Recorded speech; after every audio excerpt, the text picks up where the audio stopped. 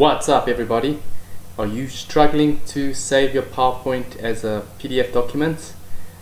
Well, I've got the solution for you. Quick and easy video. If you like my content, I like to give out free value so you don't have to pay an arm and a leg for courses. And please support me on my Patreon page down below in the link in the description. So let's jump straight into it. Okay, so I have a PowerPoint slide open here. It's empty. How do you save this as a PDF and not a PowerPoint? You click on File, Save As, Browse. Then you get this screen that pops up. It says Save Presentation Type as PowerPoint Presentation. What you do is you click the drop down and you would go straight into the fourth option at the top, which says PDF.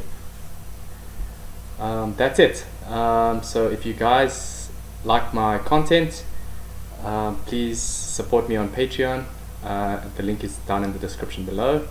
Looking forward to do daily videos and giving you more value and things that I do know.